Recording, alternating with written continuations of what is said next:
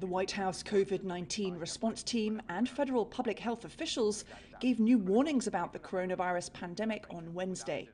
Centers for Disease Control and Prevention Director Rochelle Walensky said the US has seen a new steady increase in COVID-19 cases over the past 5 weeks, and numbers are up 26% nationally from last week.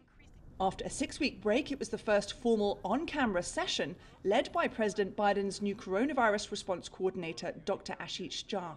He emphasized more financing is needed to help combat the spread of the virus. And without additional resources, we will find ourselves in the fall or winter with people getting infected and no treatments available for them because we will have run out. The federal government is providing a new round of free COVID-19 tests for people at home, with the US Postal Service due to deliver the rapid antigen tests to households that want them. The Food and Drug Administration has signed off on COVID booster shots for 5 to 11-year-olds this week, with the CDC likely to approve them by the end of the week.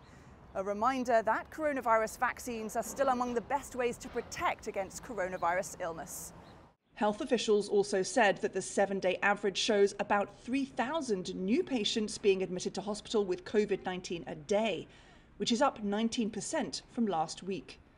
They're also warning there's a threat to the production of vaccines without more federal funding to combat the continuing COVID-19 pandemic. Caroline Malone, CGTN, Washington.